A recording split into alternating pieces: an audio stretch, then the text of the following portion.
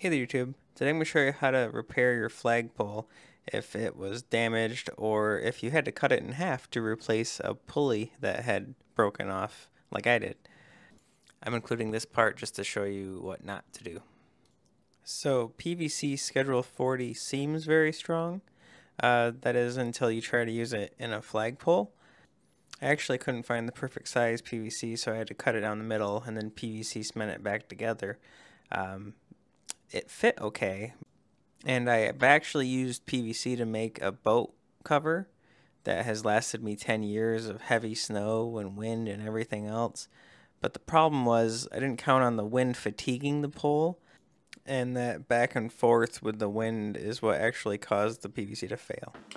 So plan B, figured out that PVC was not strong enough, and also that no fence posts have an outer diameter of the inner diameter of my pole. So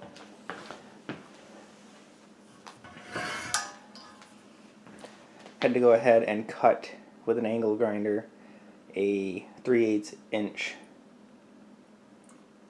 line, well, the best I could, out of this. And then using just hose clamps, I clamped it down to close it up. I'm actually quite amazed at how easy this bends when I tighten down these hose clamps.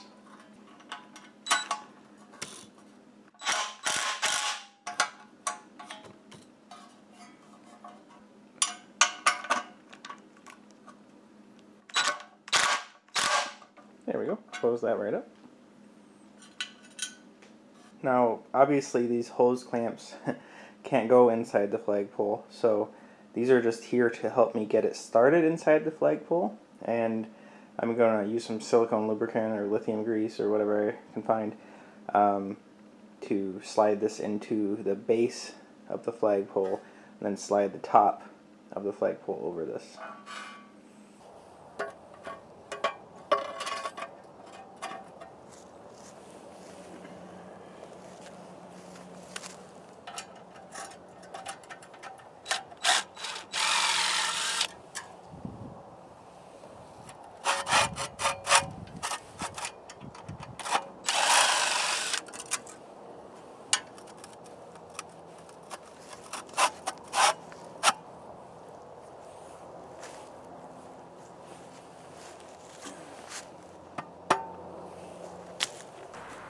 Here I discovered that I actually never took the plastic PVC out of the top of the flagpole.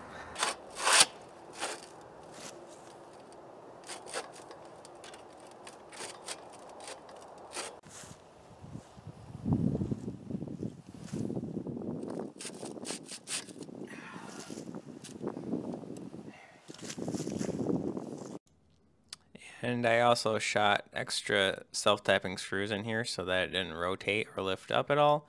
And then I put an extra hose clamp on there that I had to try to make it watertight until I could paint it. But yeah, this works, and I didn't have to replace my pole just because my pulley broke. So I hope this video helps someone, and thanks for watching. America.